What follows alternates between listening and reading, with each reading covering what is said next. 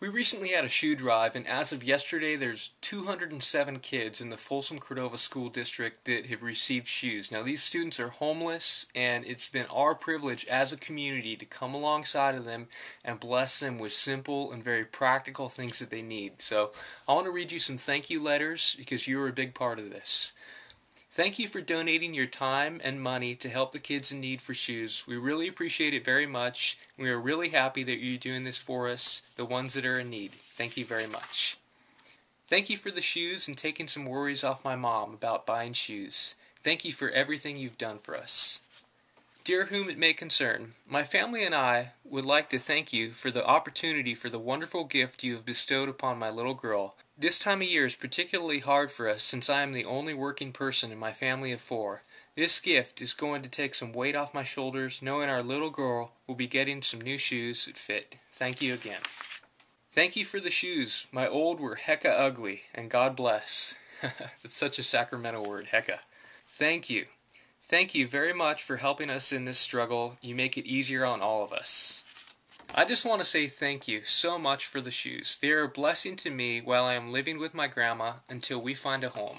Thank you for my pretty shoes. I really wanted them. I really like them. Dear Project 680 and friends, my name is Blank, and I would like to thank you and wish everyone a Merry Christmas. I am really grateful to get some help for me and my daughter.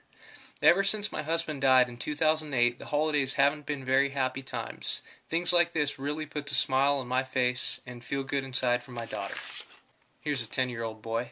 Thank you for being kind and blessing me with new shoes. You are very kind blessing me with new shoes. I'll take care of them and not get them dirty. Thank you very much for all you have done. I appreciate all you have done for me. And that was from a kid. He's in the foster care system and pretty much always has been. Last but not least, to whom it may concern. First, I want to thank you for the chance to show my son life does get better. You've given me the help I prayed for. Now, I have to take that help and do my best with it. I am a bad father.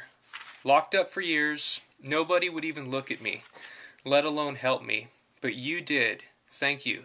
Now, I'm in school trying to get my life back. My son is in school trying. Respectfully, he signs his name.